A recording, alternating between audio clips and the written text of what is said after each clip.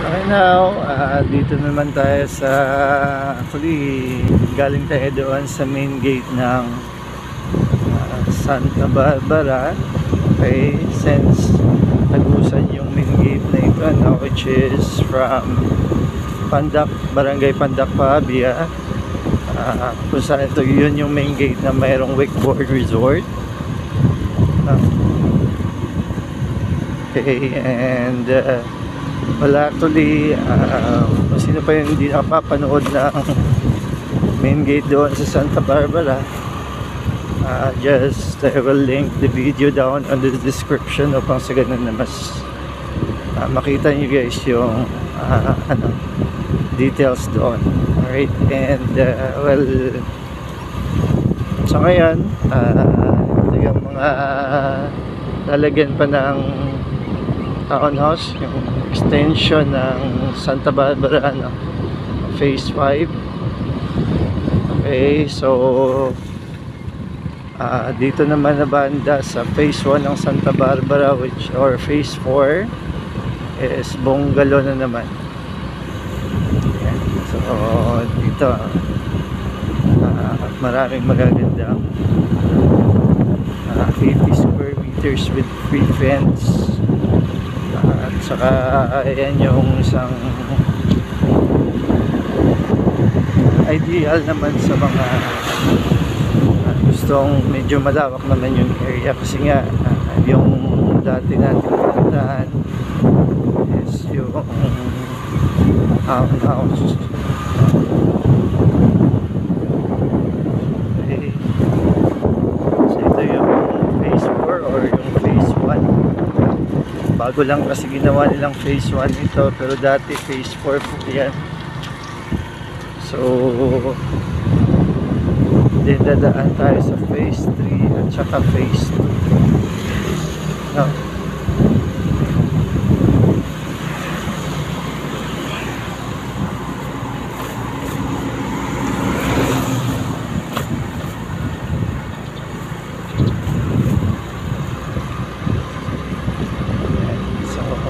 Makulimlim, kakaulan lang, at saka medyo malamig yung panahon.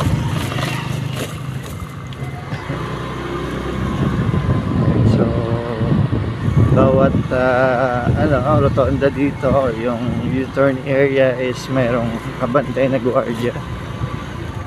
Okay, and right now is ito yung phase 3. So for those like na makita yung mga area phase 4 tsaka ng phase 3, so ilalagay ko rin dyan down on the description yung link kung sa ganun na mas makabisado po ninyo yung or makita po ninyo yung loob ng kada village.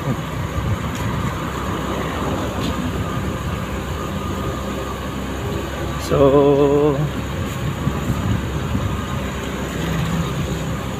yung pala guys, yung deca is napakalawak po nito, and well, umaabot pa siya ng 120 hectares, no?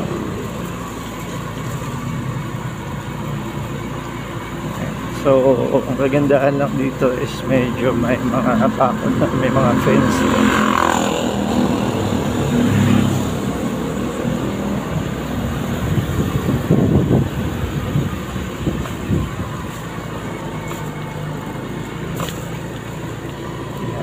So dito naman yung phase 1.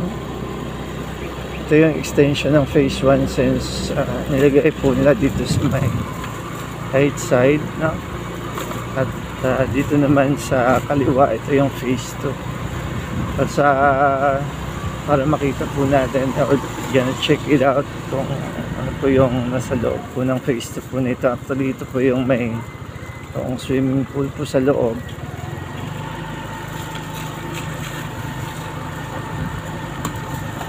Pasok po tayo dito. Ito yung gate entrance na phase 2. Okay, so karamihan is sold out na po dito, but there is ilan na lang na available for assume right now. So just so far interested dito sa area na ito, you can just contact my number down in the description. Once again, makita po niyo yung available na area or makatin po kayo ng free side viewing. Once again, check po natin yung available area na available po ngayon. So for now, you're gonna check the swimming pool area and some of the ano po dito, mga improvements. Okay, so we are here.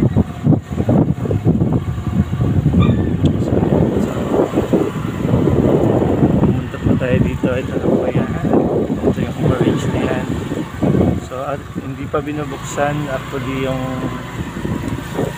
swimming pool or clubhouse po dito kasi nga wala pang notice na, since kakabalik pa lang sa normal yung ano ng pandemic natin. And dito naman is the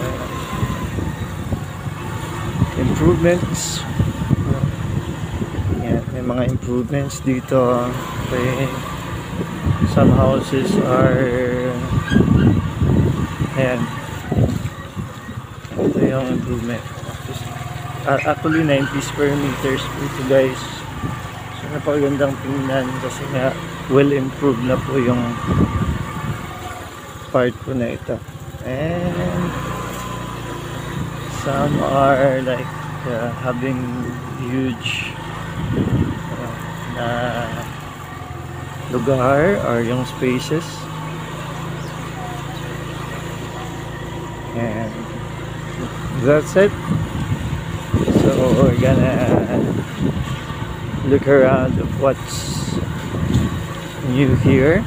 So sa ngayon, i-end ko na po yung video po na ito, and see you on the next video. And please don't forget to share and like this video, and for those who are new, don't forget to subscribe to our channel for latest new videos.